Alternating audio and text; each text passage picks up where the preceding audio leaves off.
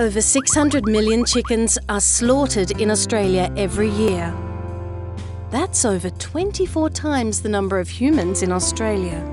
Chickens are intelligent animals. They can count to 5 and learn faster than human toddlers. They're very sociable and have a pecking order. In a natural environment, they prefer to live in small flocks and sleep in tree branches, perch on bushes, forage for insects, make nests, bathe in dust, and do all the things that chickens enjoy doing. In intensive farming systems, most meat chickens live out their lives in windowless sheds until they're taken to the slaughterhouse. The stocking density within these sheds is high, with typical sheds housing approximately 40,000 chickens in a space only slightly larger than 5 basketball courts. This can cause suffering and stress, as it's harder for them to express their natural behaviour.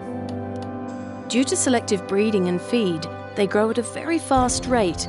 They can grow from chick to slaughter age in just 35 days, a much shorter lifespan than the at least 7-year lifespan of their relations in the wild. It can be difficult for their young bodies to support this sudden weight gain. Fast growth makes the process quicker and more profitable.